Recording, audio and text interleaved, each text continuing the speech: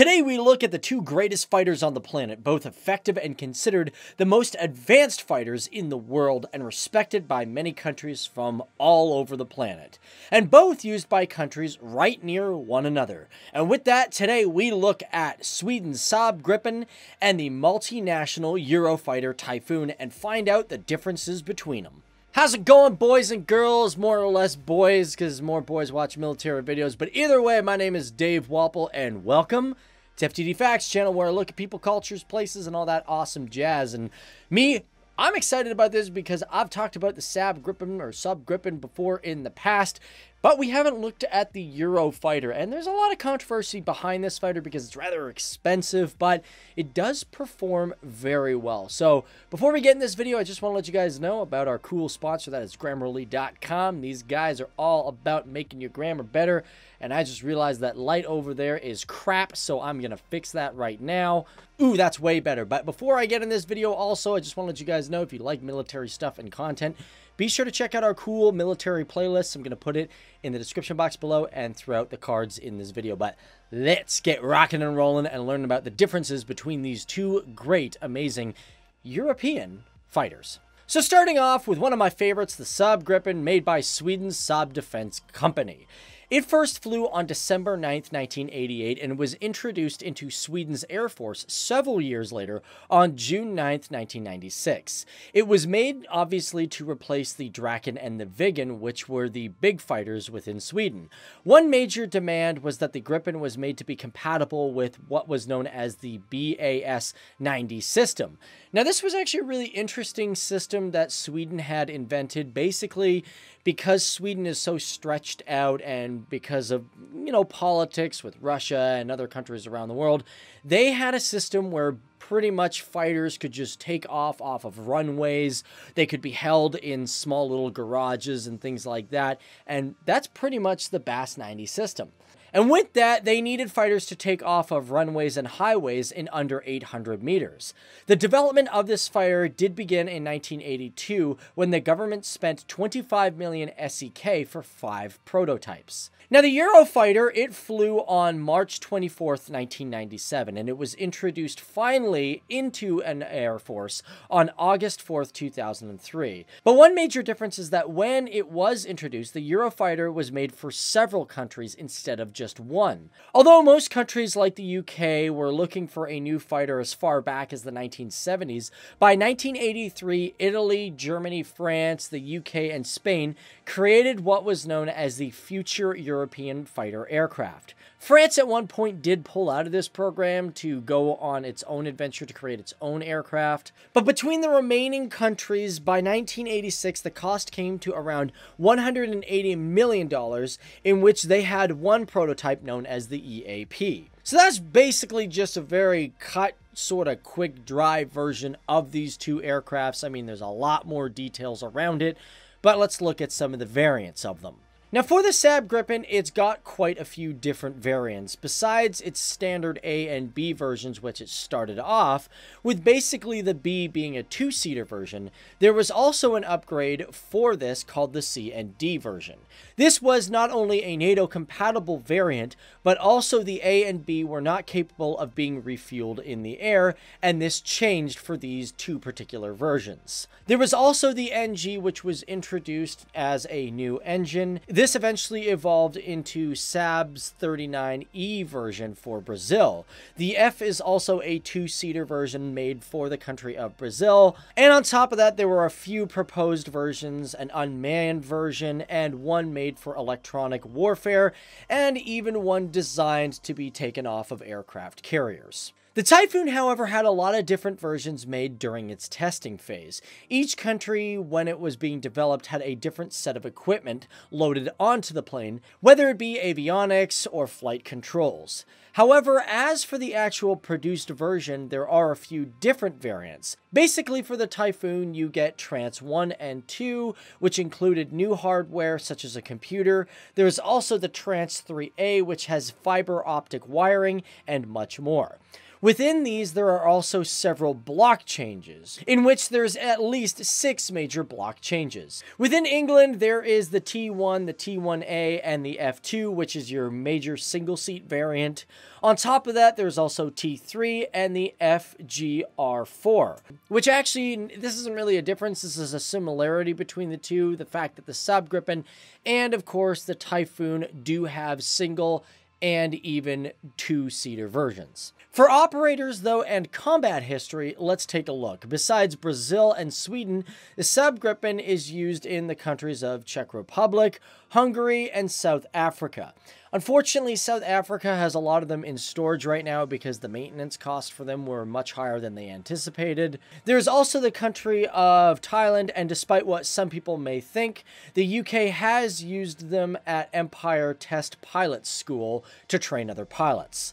Basically, you're looking at 7 different countries that operate this aircraft. Sweden also used this aircraft in Libya, and it's also been a part of air policing patrols in the Baltic, as well as a few other operations. And as a matter of fact, by 2001, it's said that the Saab Gripen had over 650 combat missions alone. The Eurofighter Typhoon has been used by a lot more. Basically, you got the countries of Germany, Italy, Austria, Oman, Kuwait, Qatar, Saudi Arabia, Spain, and of course the UK. There are also many potentials like Poland and Switzerland, Finland, and many more, which comes in at around 9 countries. Similar to the Saab Gripen, it's been a part of Baltic policing operations. Many other countries, like Italy, have used it in Libya, and there was also Operation Shatter in Iraq and other operations around the world.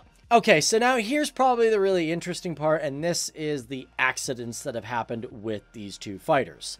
In the year 2017, there was a report done on both of these aircrafts. The Saab Gripen had only 10 major incidents with 9 total hull losses and only 1 loss of life. The Eurofighter has been in 9 major incidents, 4 of them unfortunately being fatal. And in total, as of today, the Saab Gripen has about 247 of these aircrafts that have been made, whereas there are actually a lot more Eurofighter Typhoons coming in at around 558. In terms of specifications, this is my favorite part, where we get to look at the specific things about these two fighters and see what's different about them. For the Saab Gripen, it is a smaller aircraft. It comes in a little bit shorter with a length of 14.1 meters, whereas the Typhoon comes in at 15.96 meters. The Gripen also has a smaller wingspan coming in at 8.4 meters, where the Typhoon sits at 10.95.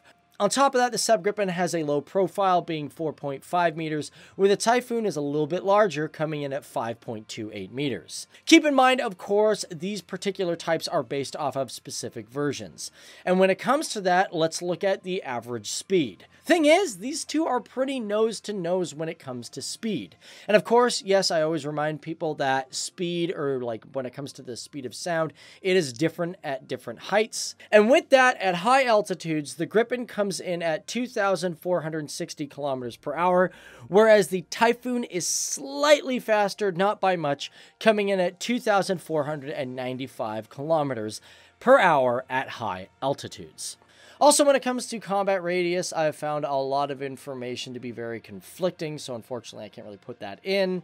But as for armaments-wise, this is where things look pretty similar. First of all, they both use the same auto cannon, and that is the 1x27mm Mauser BK 27 revolver cannon.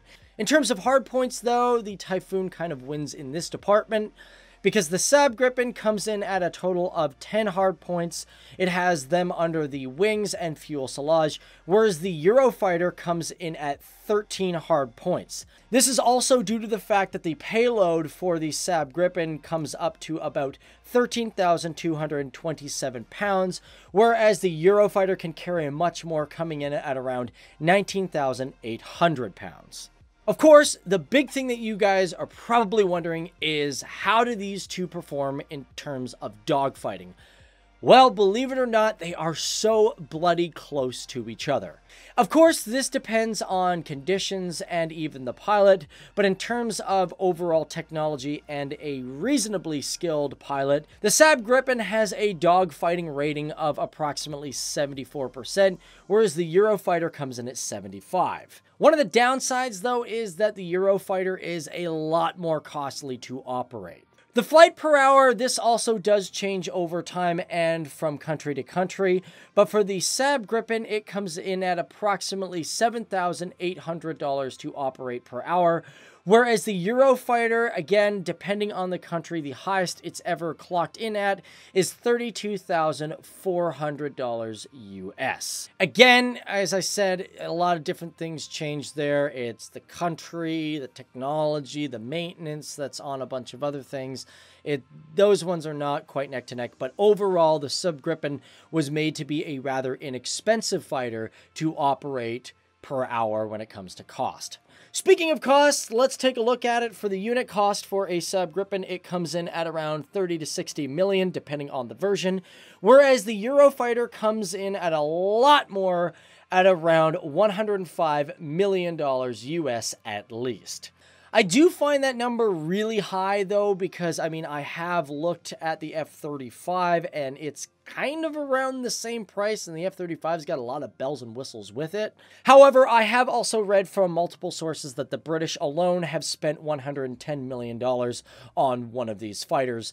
So it is a little bit hard to say, but either way, guys, that is the differences between these two. Let me know some of your thoughts. Hell, if we forgot some facts, feel free to leave it down there in the comments section below, because, you know, hey, man, if you got any of you guys are like actual pilots that have actually, you know, had hands-on experience with these two, feel free to leave it down, because that's the best part about the comment section is, you know, you get to educate everybody as well as us educating, you know, everybody else too. So, well, my name is Dave Wapple. Thank you guys for tuning in. Don't forget to check out Grammarly. It's down there in the description box below. And don't forget to check out our awesome playlists on other, you know, fighters and military craft. I think you guys will really like it. Give those a peek. But my name is Dave Wapple. I'll see you guys later. Bye. All right, so here's those playlists that I was telling you about. Feel free to check it out. Oh, if you haven't. All right, so here's those playlists that I was telling you about. By the way, if it's your first time here, be sure to hit that, you know, subscribe button and that bell notification to stay in tune with what we're doing. We'll see you guys in the next one, and you guys have yourself a fantastic day. Bye.